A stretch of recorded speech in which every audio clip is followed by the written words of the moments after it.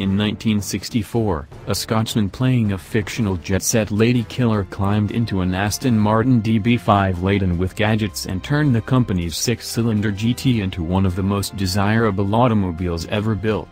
Sometime in the early 1970s, a long-haired British lady killer, known for tight trousers, a bare chest, and a wail that was to spawn a legion of lesser imitators, thought he might like to have one of those cars for himself. So he bought one.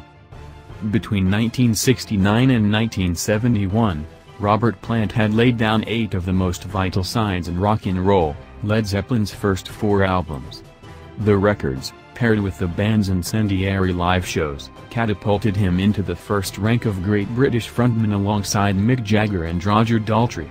And although Zeppelin's music was unabashedly modern, Jimmy Page's Hiwatt stacks were a state-of-the-art design. Nobody had ever drummed quite like John Bonham before, and John Paul Jones, alongside The Who's John Entwistle, was exploring the as-yet untapped sonic possibilities of the bass guitar. Plant retained a heavy interest in an older England.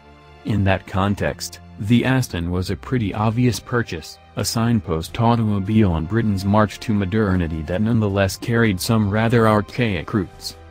Aston's David Brown made his bones manufacturing agricultural machinery before his purchase of the sports car brand in 1947, and the DB5 itself traced its development lineage all the way back to the DB2 of 1950, featuring a dock straight 6 that Walter Owen Bentley had designed during World War II.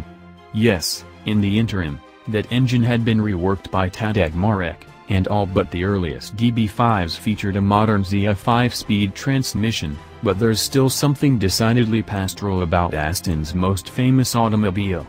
After all, it carried a live axle out back, even as Jaguar had moved to independent rear suspension.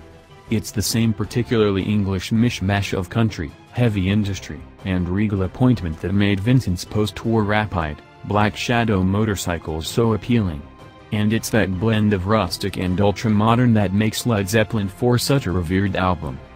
Plant held on to the car until well after Led Zeppelin's demise in 1980, and the 65 model is now for sale in Blighty. The Aston was purchased from the singer by father and son collectors in 1986. They had it restored and subsequently entered it in Aston Martin Owners Club Conquer events. It was sold to its current owner in 2008 by Nicholas Me & Co., and that dealer is once again listing the car. If you happen to be a well-heeled Zeppelin fan, perhaps the sort who makes a yearly pilgrimage to Northern Ireland's Giant's Causeway to reenact the cover of Houses of the Holy as some sort of centric way of chronicling time's ravages on gluteal flab, we'd suggest rambling on over and picking it up.